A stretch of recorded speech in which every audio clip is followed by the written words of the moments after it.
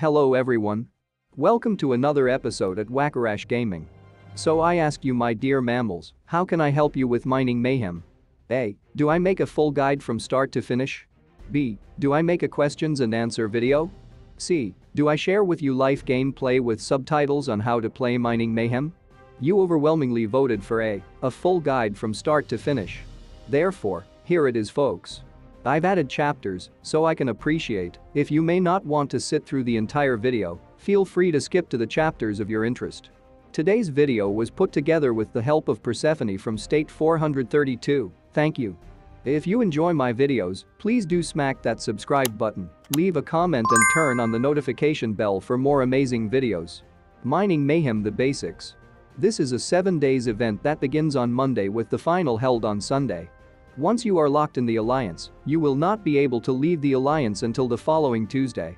So beware of this, as the Alliance members will be locked in for the week. This is a monthly based Alliance event. The first battle will commence from Wednesday, and it will be daily, for an hour per day until Saturday. If your Alliance qualifies for the final will take place on Sunday, and this battle will also last for an hour. The Mining Mayhem battle map will consist of 8 alliances divided into the left side of the map with 4 alliances and the right side of the map with another 4 alliances. There are 2 types of objectives, solo objectives and alliance objectives. The first type of points to score is solo points. These will be used to hit daily targets to collect the reward crates. Then there is an overall ranking added for kills and energy tower charges. To receive all reward and crates, a player has to also complete solo missions. Solo missions will be based on any kind of activity inside the battlefield. To earn points, you can see the list below as reference.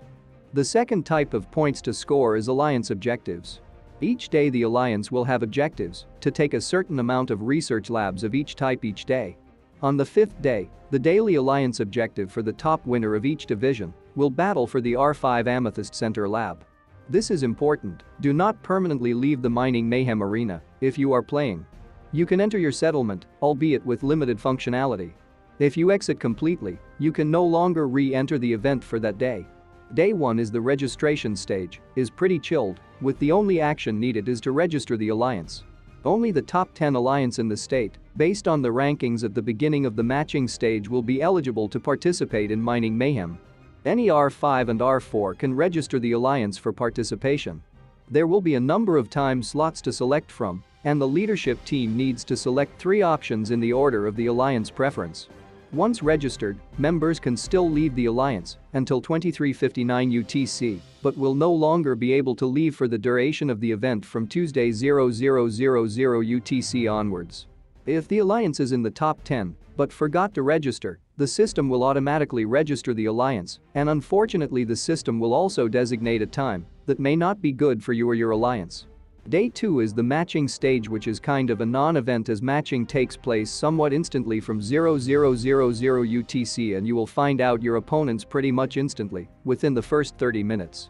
There are a number of divisions, and your Alliance will be assigned to one of these divisions: Master, Elite, Veteran and Rookie, and your matching will be with alliances based in your division. Further, enhancements has been announced now, where alliances will be matched based on a certain matchmaking ratings based on the strength of the top 30 active Alliance members. Day 3 is Mine Exploration. This is the first day that you will enter the battlefield. You have to take note, Mining Mayhem runs on new battle engine. So rally leaders and rally joiners use heroes that you would typically use when you play Capital Clash, bunkers or facilities. To enter Mining Mayhem, there are 3 key requirements. 1. No troops marching or reconning. 2. No troops in blast shelter. 3. No settlement reinforcements. So, yes, you can enter Mining Mayhem if you have troops in the hospital, and yes, you can enter Mining Mayhem if you have troops in enlistment. I would recommend that all rally leaders to activate your settlement buffs. The style of play is similar to Reservoir Raid, so I would also recommend that everyone uses war talents. It is important to take note, your troop amount inside the Mining Mayhem event will be calculated at start of the event, upon which these troops will be replicated to use in the Mining Mayhem arena. Troop losses that can only happen if you are to attack another settlement, as the hospital cannot overflow in this event. When losing troops inside the event, players will only lose a troops within the Mining Mayhem arena, but will not lose in actual in-game troops. There are no points gained in attacking settlements. Attacking settlements will cause permanent losses to the attacker, but only within Mining Mayhem. So unless you have plenty of troops, I would avoid attacking settlements altogether. The first day, when you enter the Mining Mayhem battlefield, each alliance will start at their respective safe zone, marked with either a red or green circle. Only, at the first day the alliances will spawn in the safe zone. In the safe zone you are safe from any attacks, and the enemy will not be able to attack or teleport into this area. The spawn points of each alliance will be decided on the first battle day. The divisions are predetermined.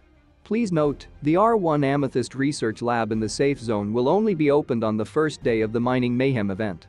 Also, you will have 4 rally timer options. 30 seconds, 1 minute, 3 minutes and 5 minutes.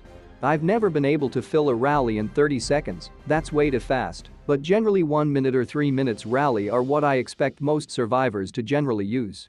After 10 minutes, you will gain full control of R1 Amethyst Research Lab, and the road connection should allow you to move to Amethyst Research Lab R2 and so forth. Your control of the Amethyst Research Labs needs to have road connection to the other labs. This means that you will need to secure the Amethyst Research Labs in the correct order to move on to the next labs. When viewing the map, the glowing red lab indicates that this is the only current lab you can contest. Building control times. Each research lab will take a certain amount of time upon occupation for your alliance to gain control. The winning alliance will be decided based on the highest cumulative occupation time in the respective Amethyst Research Labs. Control of R1 Amethyst Research Lab. Control time is 10 minutes. Control of R2 Amethyst Research Lab. Control time is 20 minutes. Control of R3 Amethyst Research Centers. Control time is 30 minutes. Control of R4 Amethyst Research Centers. Control time is 40 minutes. Control of R5 Amethyst Research Centers. Control time is 40 minutes. If the fighting continues until the end of the hour-long battle, the alliance with the longest cumulative occupation time will by default gain control of the building, even though the control time as noted above was not achieved. This concept is very similar to Capital Clash, where the alliance with the longest cumulative occupation time will secure control of the lab. Next, let's touch on auxiliary buildings.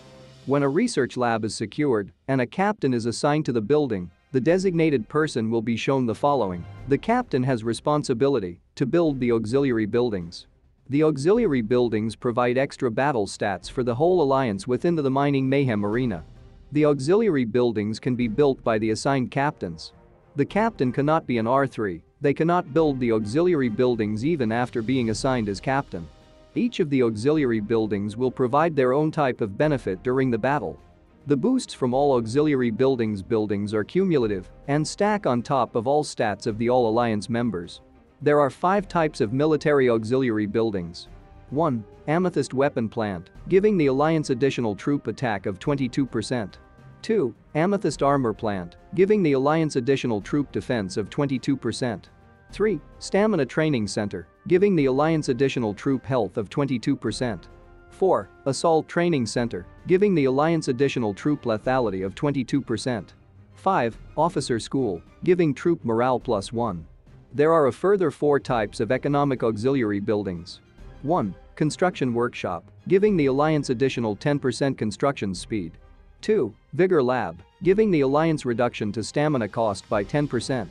3. Vehicle Workshop, giving the alliance additional 3% march speed. 4. Regen Lab, enables instant heal for alliance members. Therefore, from a strategic point of view, since you can only build one type of military and economic building following control of each Amethyst Research Lab, this guerrilla will advise you to build Officers School, giving troops morale of +1, and Regen Lab of R1 Amethyst Research Lab. This is because no one can destroy these auxiliary building as it is built within your safe zone. Another reason why I ask you to build the Officers School at R1 Amethyst Research Lab is because troop morale is a new element in the battle.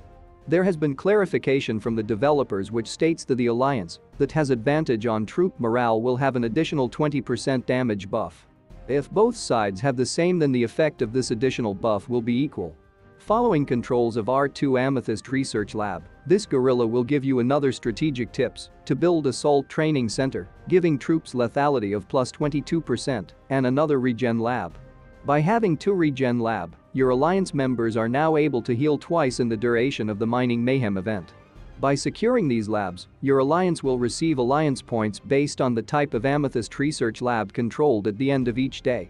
The points rewarded for each lab are as follows. Control of R1 Amethyst Research Lab. Your alliance will be rewarded with 1200 points. Control of R2 Amethyst Research Lab. Your alliance will be rewarded with 2000 points. Control of R3 Amethyst Research Centers. Your alliance will be rewarded with 3200 points. Control of R4 Amethyst Research Centers will be rewarded with 4800 points. A few other things that is worthy to note. 1. You only get a limited amount of free relocators during the Mining Mayhem event. You will get 2 relocators at the start, and each 15 minutes you will receive a free relocate. 2. You can only build 2 auxiliary buildings of each specific type, meaning each type of auxiliary building, either military or economic, you can only build a maximum, if the same type. 3. The Regen Lab, auxiliary building, can only be used once each day because the Regen Lab has a cooldown period. After use the cooldown is quite long, thus typically you can only use it at the next day the earliest. Energy Tower. Alongside each research lab, you can find an energy tower. This energy tower provides temporary buffs and skills connected to the research lab that you're fighting at. The gathering of the amethyst will now automatically feed into the energy tower.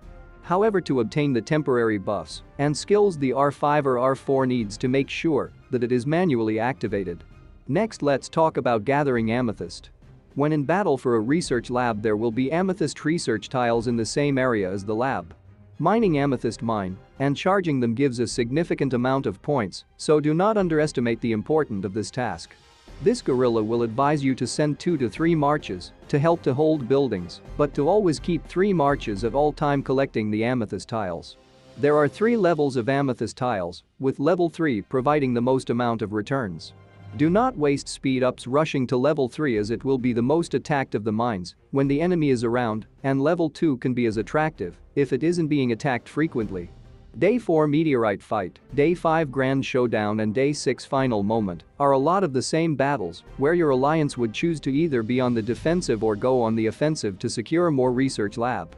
The more research lab your alliance control at the end of each day would be more alliance points. More alliance points mean better ranking. If your alliance wins the top rank of your division, your alliance will get the opportunity to battle on the Sunday, Battle of Glory. Another guerrilla strategic tip for you. You should never lose control of the R2 Amethyst Research Lab. This is the lab that is closest to your safe zone. Lose this and your opportunity to progress to be the winner of your division will be severely compromised. The Battle of Glory is the final event between the winner of Division 1 versus the winner of Division 2. The battle will commence over the control of R5 Amethyst Research Hub. This is capital-style clash battle with a central building and 4 towers. That's all, folks. Thanks for watching. If you like my videos, please do subscribe, leave a comment and turn on the notification bell for more amazing videos.